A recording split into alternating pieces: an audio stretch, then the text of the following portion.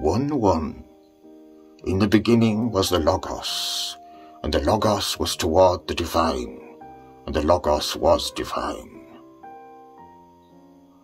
This is the beginning of St. John's Gospel, and it so clearly parallels so much in the Hermetica.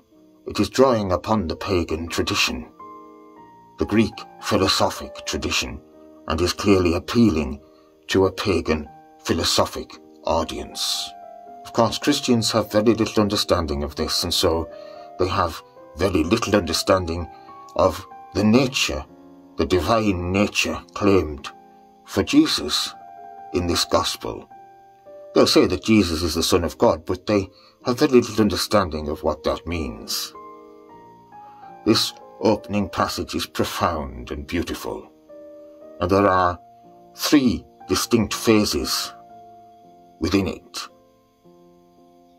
In the beginning was the Logos, refers to the divine in the eternal realm.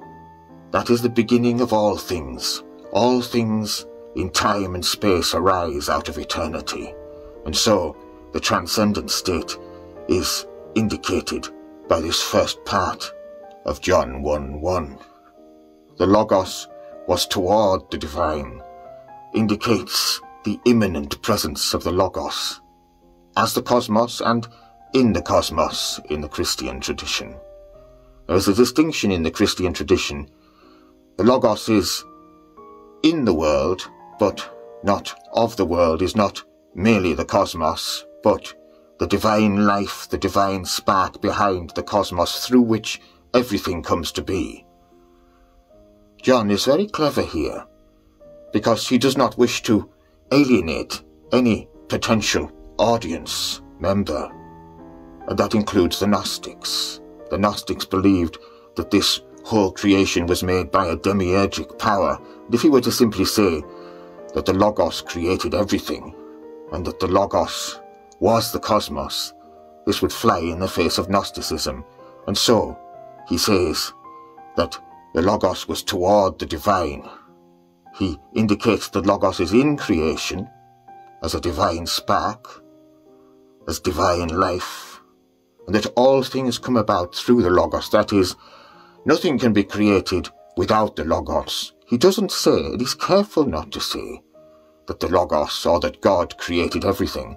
That is the transcendent, the true divinity. But it is through the creative power of the Logos that all things are created, and this allows the Gnostics, if they wish, to believe in a demiurgic power.